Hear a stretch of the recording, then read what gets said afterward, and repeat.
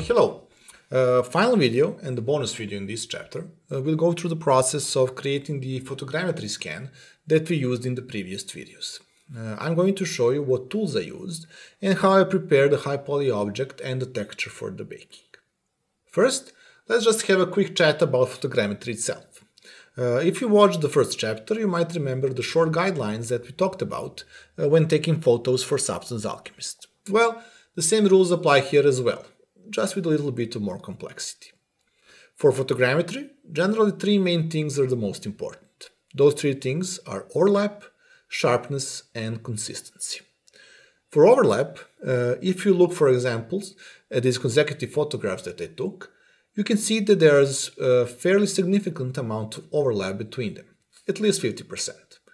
Basic rule of thumb when dealing with photogrammetry is that every point of the model that you want to scan needs to be visible in at least 3 different photographs.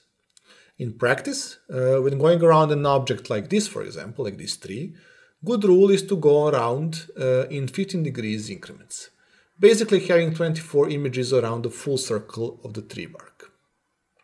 Then you move a camera up a little bit, take another circle of photographs, and so on. Here you can see all the camera positions that I used for this scan, for example. And you can notice that only 2 circles were enough, with less than half a meter of vertical difference. That was enough data in this use case. For the sharpness, just use the sharpest camera and lens that you have.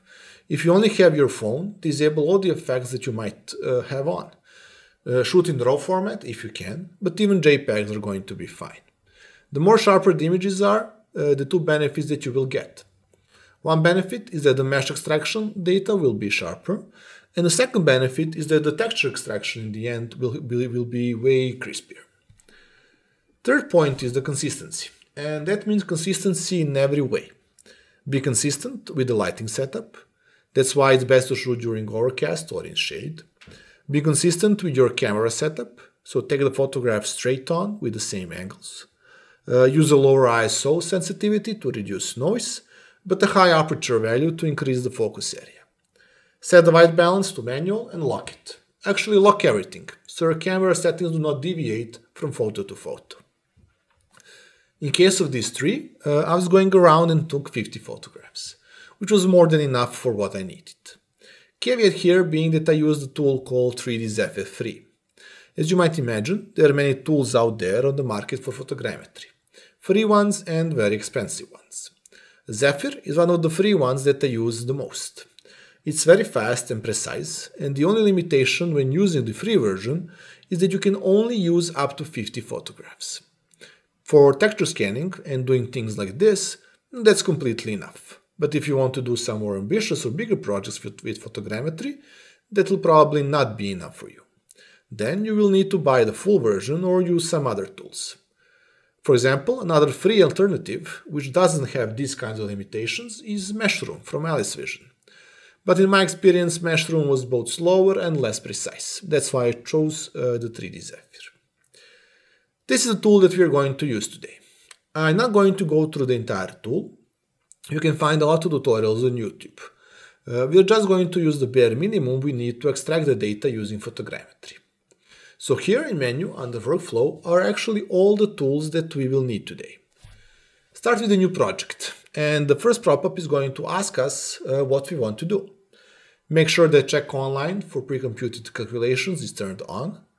That will hopefully recognize the camera and the lens for the photographs and automatically calibrate for any deviations. No need to check mask images and complete 3D model for now, because we will do that manually a bit later.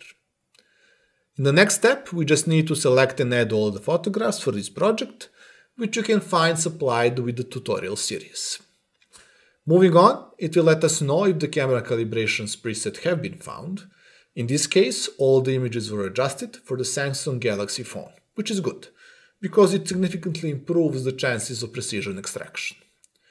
Next, we will set up the camera position and alignment. In category, select close range, because I was very close to the object when I was taking these photographs.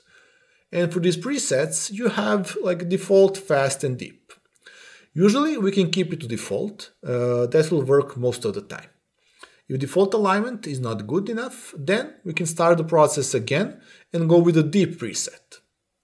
The thing about working with photogrammetry is that steps and processes are very heavy, processing heavy.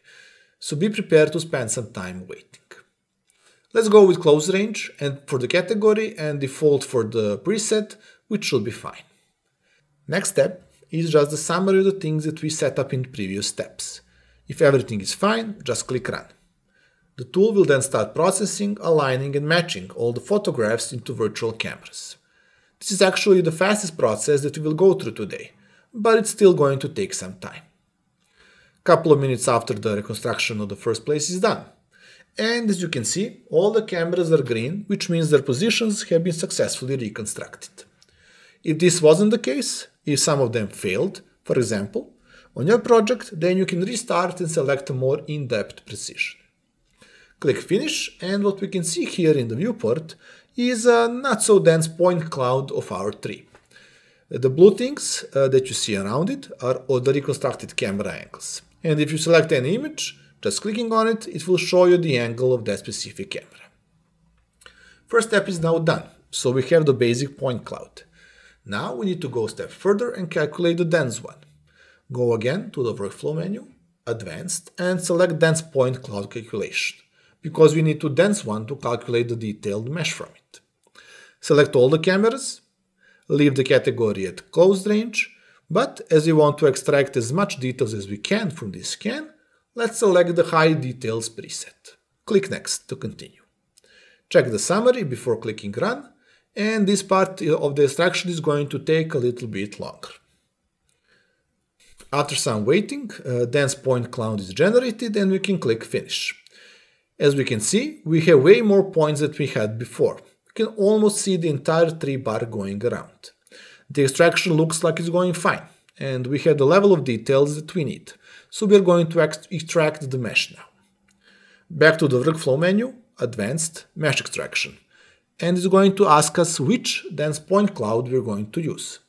Just select the one we just created. Make sure we are using all the cameras, in close range and with High Details preset like before. Check the summary, click Run, and we play the waiting game yet again. We have the extracted mesh now.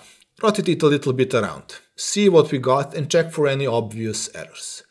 The texture looks good as well, but don't be easily fooled. This is not the image texture. All the colors that you see here are just vertex color data. So the final step is to actually generate the final textured mesh generation, which will make a mesh with UVs and an image-based texture. Use the mesh we generated in the previous step, and as before, use all the cameras with the general category and the High Details preset. Run the process and wait for the last time. Once it's finished, we can see there is way more sharpness and details in the texture, because this is an image file generated from the photographs, not the vertex color data. And all that is left is to export what we have made. Go to Export, Export Textured Mesh, select the mesh for export, choose the OBJ as a mesh option, select Export Normals, and rescale the texture to 16K, because we want all that sweet details. Make sure single texture is selected, but there is no need for local or UDIMs. Click Export and choose the folder where we want to save all the data. And we're done. In the exported folder, you should now see our texture and the objects. So, to recap, we imported our photographs, created a point cloud, and then we generated a dense point cloud. We used that to extract the mesh, and then generated a texture and UVs for it.